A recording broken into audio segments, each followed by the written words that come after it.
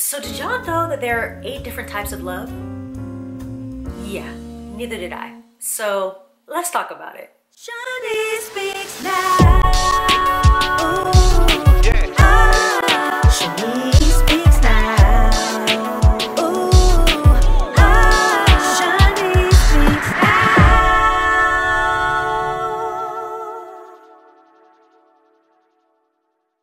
What's good, beautiful people? It's your girl Shani here, you little big sis, because I might be small in stature, but I am big on the sisterly love. I am hugging you from afar.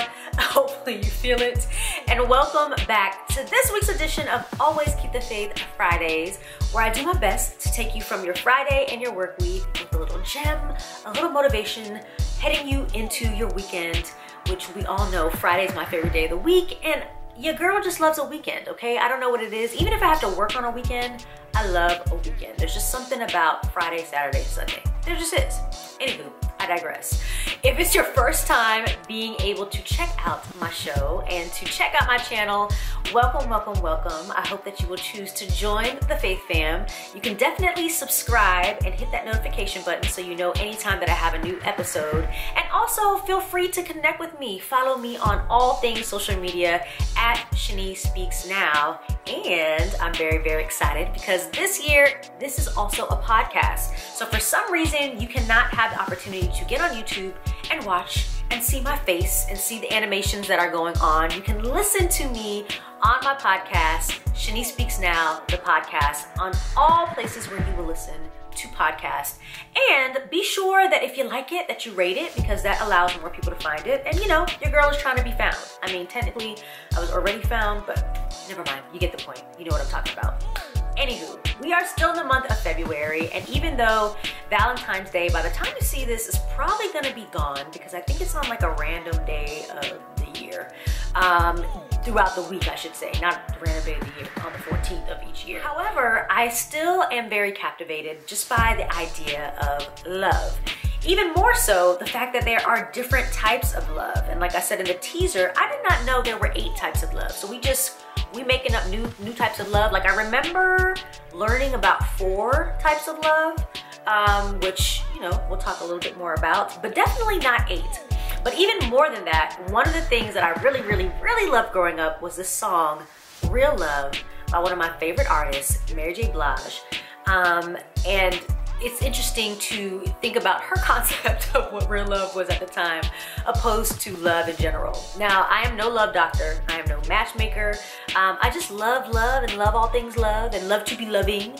But I thought it'd be a cool conversation, especially during this month, just to talk about different types of love. So stick with your girl. We're gonna talk about that in a moment. So growing up, I loved Mary J. Blige. I still love her, but she was literally the first artist that I remember like choosing as like my favorite artist.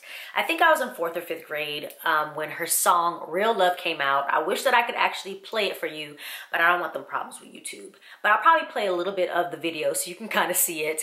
And if you've never heard it, maybe I'll link the video in my bio, we'll see, or not in my bio, in the comments, we'll see. I don't know how deep I want to get, but you know, I'll share a little bit of it. So the chorus of it goes, real love, hey, I'm searching for a real love, someone to set my heart free, real love, I'm searching for a real love.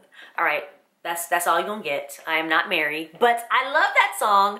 Now, the funny thing is about that song, when you actually listen to the lyrics, Mary ain't find no real love, okay? She talks about the fact that she's searching for him and she thought he was the one, but then he told her that he wasn't the one. It's a mess, okay? She definitely didn't find real love. But I've always been intrigued by the idea of different types of love, because there are different types of love, different ways that you feel for different people and what those different things mean. There are definitely 8 types of love, but I'm really only gonna focus on 4 types of love. The 4 that I kind of grew up always knowing existed, but I'm interested just to kind of share with you what I found out, you know, about the names of the other 8. Now, if there's one thing I know about people and things, they will evolve. And apparently there are more types of love that have been put out there. Now, the ones that I remember growing up with were a little bit more like the basics. So I remember agape love, I remember storge love, I remember filial love, and eros love. Now, I'm not saying what those are because those are the 4 that I want to get into a little bit more. However, there are 4 other types of love that, I'll be honest, I did not know existed or that there were like actual names. I know they existed, but I didn't realize they had kind of like named them and made them a thing. So one is filativa love. That is self-love. Then there is mania. Ooh. That is all-consuming love. I don't want any parts of that. There's pragma, which is love that lasts. And there's ludus, which is playful love, or also thought of as puppy love. So all of those make up the 8 types of love.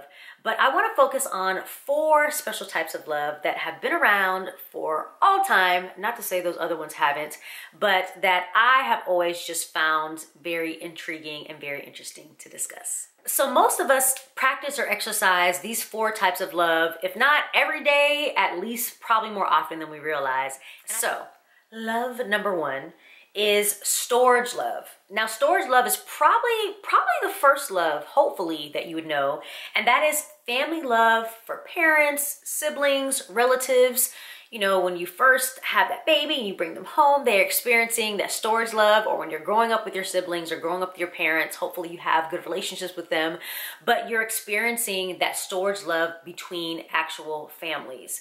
And that's a very, very special love. And I feel extremely blessed that I am a recipient of that love on a regular basis. Now, the next kind of love that you will experience is philia love, and that is brotherly love, and normally for friends, neighbors, people in general.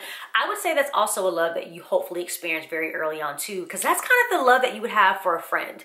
You know, when you're on the playground, you meet that special person that's your best friend forever, that you probably don't talk about or talk to anymore. Even though some people might. I don't have any friends from kindergarten, unfortunately. Well, for some people, especially as they get older, they may not actually talk to their family members as much, but they will definitely, hopefully, talk to friends very often, because many times friends become family, and you choose your friends, so you actually enjoy many times talking to them on a regular basis. So that's filial love. Now, this next love is probably the love that Valentine's Day is probably wrapped around most, and that is eros love, or that romantic love. That love that goes a lot deeper, that makes you decide, I want to be with this person.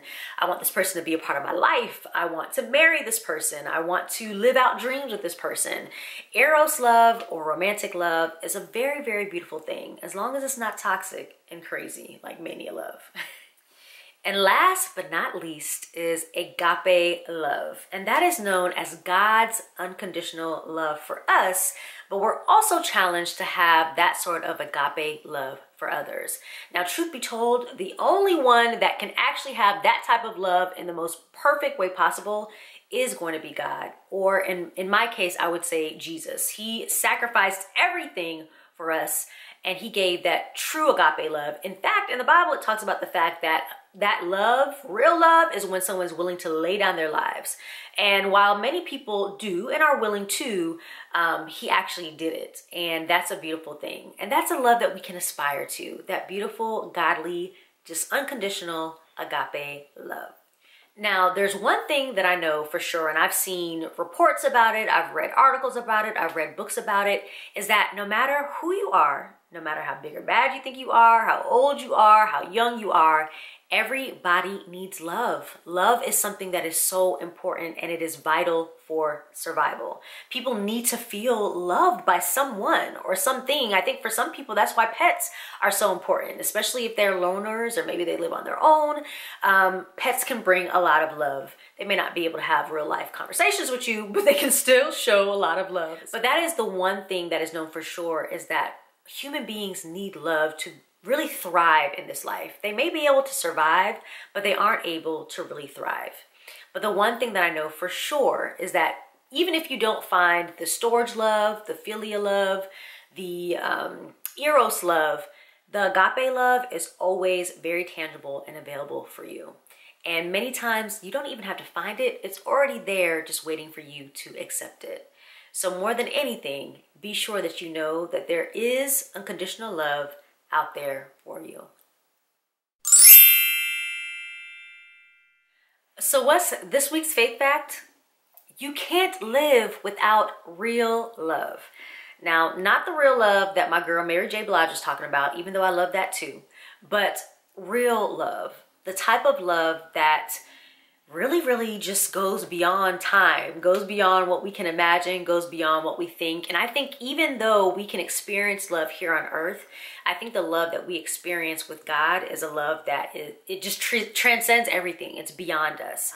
And we will just seek him and seek to have a relationship with him and to know who he is, or accept him and know that he is always there for us. Because ultimately, that is the real love. All right, hopefully I made you all feel lovely and gushy and warm inside, and hopefully ready to call somebody that you love and let them know just how much you love them.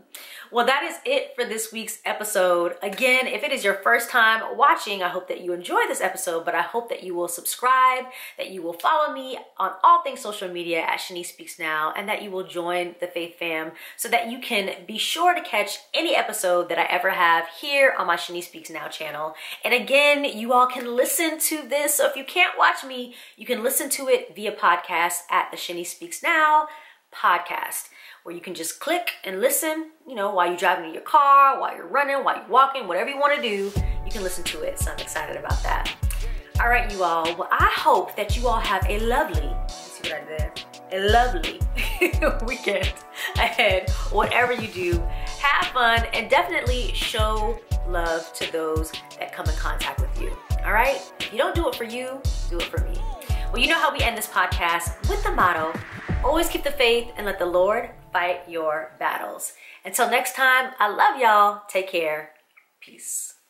Thanks for watching, Faith Fam. Be sure to subscribe, share, and like this episode, and I'll see you back on my channel soon.